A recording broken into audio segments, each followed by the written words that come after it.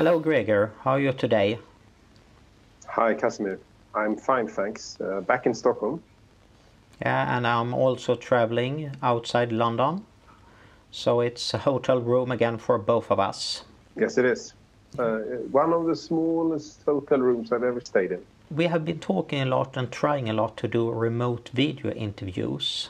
We are now found several ways to do it, and it's very dependent on what equipment you have available and other things. Should we start to tell the listeners what we are using for things?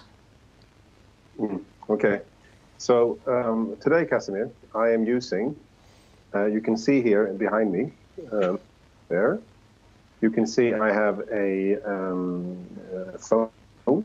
It's a Sony Xperia Z3 Compact. On the right, can you see it? Yes. I have my other phone. It's a Sony Xperia V. Both of them are recording with the built-in software and recording at full HD.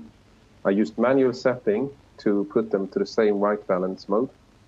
And then I'm using the computer. It's a Lenovo T440p, and I'm using the built-in camera. And I'm using a brand new headset that I bought today from Philips, Precision Sound SHE9105. So that's my setup. And we are using Skype. And the reason for using Skype is that it works on most every platform available. It's free and it's reliable and good sound quality. So yes, indeed, Casimir, the whole point of doing these remote interviews is so that we can get more people on Architecture Corner, more people, more topics, and well, more interesting things to talk about. The equipment you have, no, you have two phones, but it's possible to make an interview with just one phone, the webcam in your computer and a separate microphone. So little that we will see when we have cut this to a film a little bit later.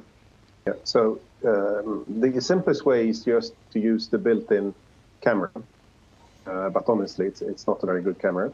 The headset, of course, is absolutely essential to get good sound quality, and we use the auxiliary cameras to get better possibilities of cutting. And of course, the online video is sometimes a bit erratic, while the local video has higher quality. It's a way to make a video without breaking the bank. Definitely. So not using, I'm just using, except the headset, I'm just using ordinary equipment off the shelf, well, from my pocket. I also spent about 30 euros on, what do you call it, tripods. I have a big tripod for one of the phones and a small tripod for the other one. So it's equipment that is, you can buy it without putting up a lot of money on the table. Yes, I think most people can afford it, and many people probably already have a tripod, and then you just need an adapter to put a smartphone on it. Yeah. Casimir, what equipment are you using today? In the back, to my left side, I have a 2-year-old iPhone, and on a small tripod, so that is recording. And on the table, I have a video camera. That's a regular Sony video camera.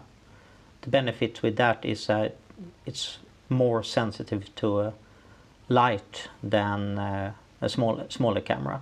And then I had a headset, and I'm using the built-in webcam in the laptop. What do you have for laptop? It's a MacBook. It's a little bit better quality on that camera than on the Lenovo. I use both computers for different purposes and different occasions, so it should be able to do the same recording with a more simple web camera.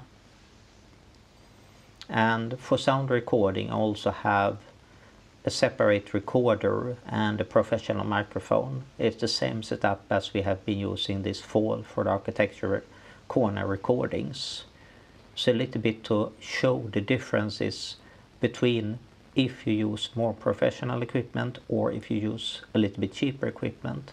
And that will be very interesting to see the differences in real test here.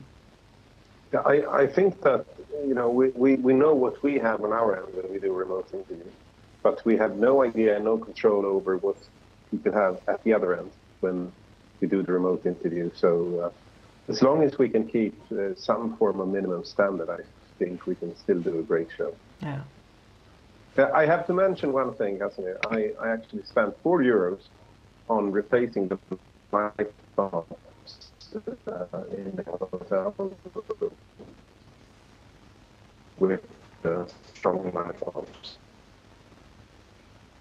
And now we have an example of when the Wi-Fi connection drops because your sound get really bad, and now it disappeared. So sometimes it doesn't work in direct cast as you think.